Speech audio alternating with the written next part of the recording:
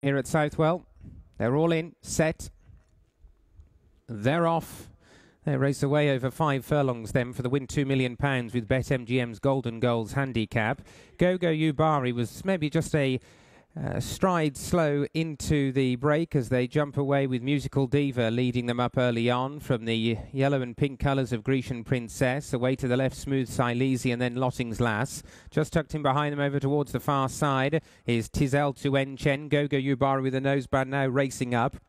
And Bint of Anna Gold is the back marker and being squeezed along. Coming down to the final two. Smooth Silesi joined by Go-Go Ubari towards the stand side. Far side Musical Diva and between them Grecian Princess. Bint of Anna Gold now being switched by Ethan Jones towards the stand side. And then Lotting's Lass and Tizel to Engine, but it's Musical Diva entering the final furlong with a couple of lengths on Go-Go Ubari. Bint of Anna Gold now begins to fly on the stand side. Musical Diva though got first run and has done enough to follow up her Wolverhampton win. Musical Diva wins again from Bint of Anna Gold, who was running on too late. Smooth Silesi, Go-Go Ubari, and in 5th place was Tizel to Enchen.